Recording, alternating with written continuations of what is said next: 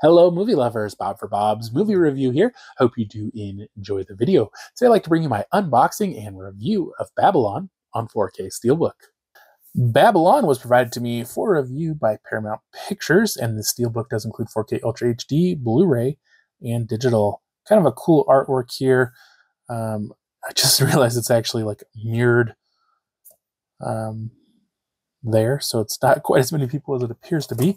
Here's like the spine does have the Paramount logo on the top corner. This does have a glossy finish to it.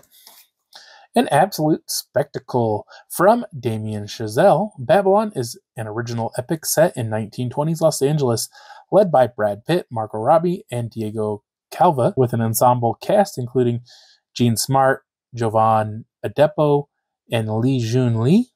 A tale of outsized ambition and outrageous excess. It traces the rise and fall of multiple characters during an era of unbridled decadence and depravity in early Hollywood. Disc 1 is the 4K film, Disc 2 is the Blu-ray film, and Disc 3 is the Blu-ray special features. I'm guessing these are the special features here.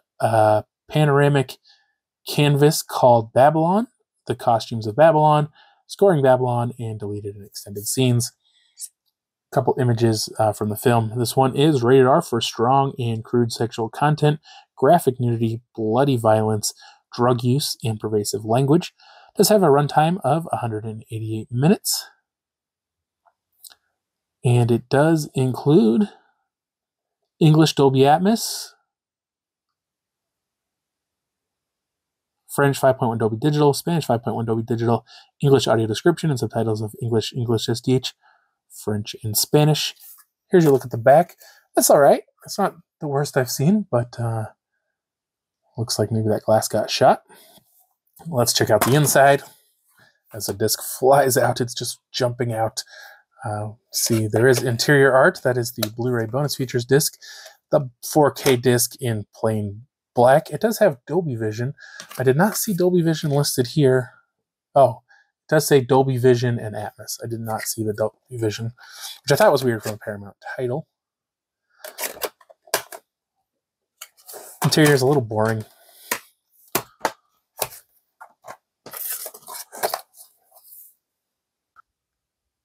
Babylon.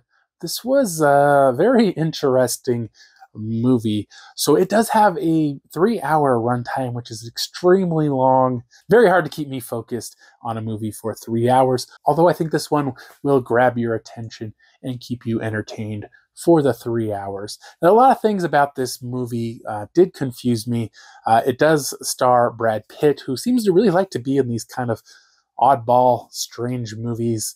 Also stars Margot Robbie, and she was amazing in this movie, playing this just really strange character. Now, this movie is about Hollywood and filmmaking in the 20s, and I don't know if it went into the 30s. I'm not sure how long the time frame of this movie was, but it basically is the time frame between the silent film era and when they started actually making talking pictures. And I was also confused because there's a lot of similarities between this movie and Singing in the Rain.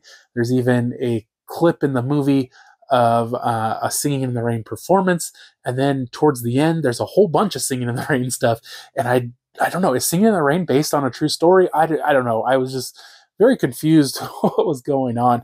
But basically, the movie starts with this guy. He's trying to get this elephant transported to this party. And it's this crazy Hollywood party full of debauchery, drugs, sex, alcohol, anything and everything you can imagine. Just people kind of being wild and free and really pretty crazy. And then just shortly after, and one of the women in the movie, they're filming the next day, she ODs, and so they just say, put her in the movie, and it's Margot Robbie's character, and from there she becomes a movie star, instantly becoming like the greatest actress of all time, and everybody's so impressed with her, and she becomes, you know, a fan favorite.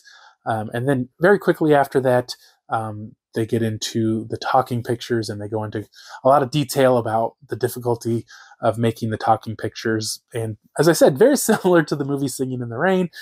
And kind of follows her career a little more. She gets into drugs and alcohol and gambling, and they kind of try to turn her around but she really can't turn her life around. She just doesn't want to, I guess, you know. And so it was a very interesting movie. I don't know why, but they really wanted to go for the gross out factor, which is a very odd thing to put in a movie like this.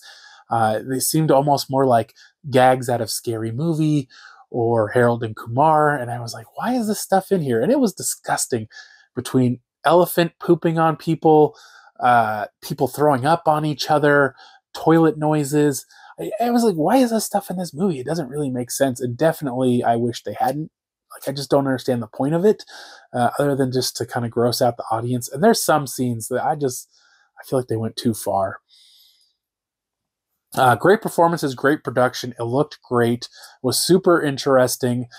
Like I say, there's some things about the story that I just could not wrap my head around, and I was a little confused what exactly they were going for. It was a very interesting movie. If you have 3 hours to spare, check this one out. I'm going to give it a 3.5 out of 5. Hope you did enjoy the video. If you haven't already, subscribe for more videos, check the Chaz videos, and I'll see you guys next time.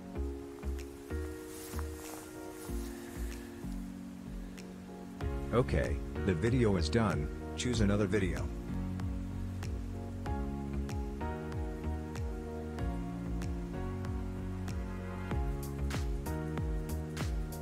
Still here? Subscribe, and visit my social media links.